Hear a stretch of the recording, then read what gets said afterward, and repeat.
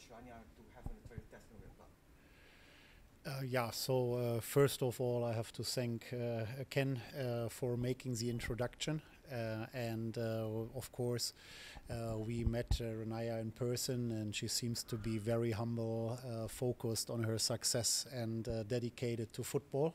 So this impressed us, and based on that, we are happy that she is visiting us. And yeah, of course, we keep our fingers crossed to give her the best opportunity to visit Germany and to have a trial on a higher level. So what makes you believe in Rania? Yeah, I mean, let me say it like this: to have young talent is always very exciting for us. Yeah, so we consider ourselves as an international club on an international stage when it comes to female football.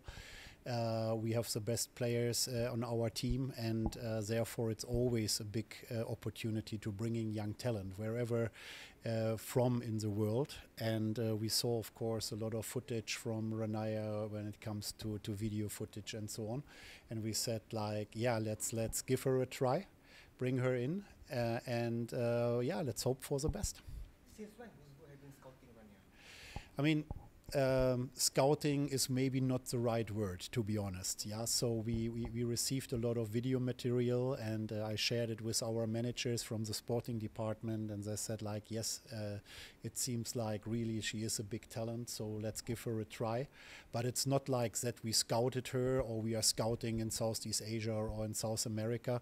This would be wrong to say this. Yeah, but we received the material, we reviewed it, and then we said, of course, Malaysia is such an important market for us also in the future. Let's bring in one of the best players. It's understood that Rania will undergo 6 weeks of the trial test, right?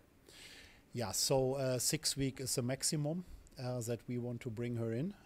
But of course, it's a little bit up to her. Yeah, so when she is performing well, then she can stay for a long time. Yeah, and this is like, if you want to perform on higher stage, you always have to be there. You have to be in your best. Yeah, what can I say? The best way you can play, and we will give her a fair and honest chance. And this is up to 6 weeks. Let's say it's like this. Can you share what is the process of the trial test? What she will go through for 6 weeks? Yeah, I mean, first of all, she is coming to Wolfsburg, to Germany. Then she will take some time to get known to, let me say, the climate conditions, which are obviously very much different from Malaysian conditions, and then see our facilities, have some conversations with the coaches and the management and so on.